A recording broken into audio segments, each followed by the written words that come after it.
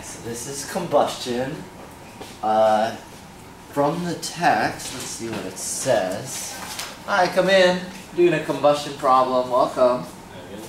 Great. So from the text, this says, oh yeah, the solvent olefin is a carbon, hydrogen, sulfur compound.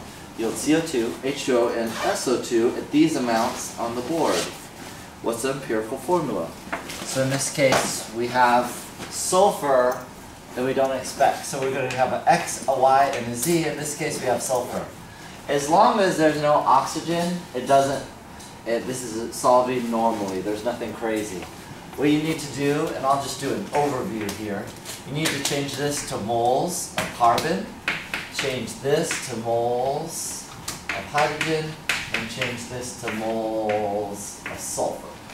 So in this example, I can give the numbers. The numbers for the moles of carbon you should get is 0.0619, and for moles of hydrogen should be 0.0619, and for sulfur should be 0.0155. Is that what you got so far?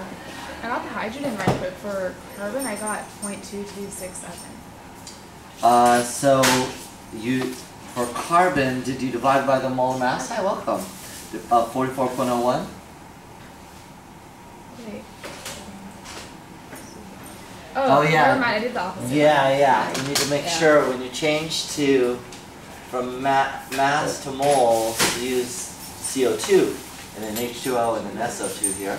Sure. So you get these moles, and so we got, this is X, this will be Y, and this will be Z.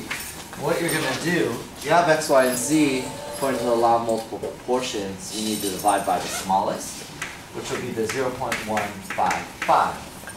And in this case, you're going to get, you should get a 4, 4, and a 1. You can double check that that's true. Yep.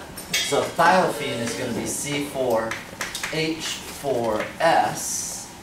And you wouldn't know this till later in the course, but I believe the structure is something like this. Something like that. Okay. For those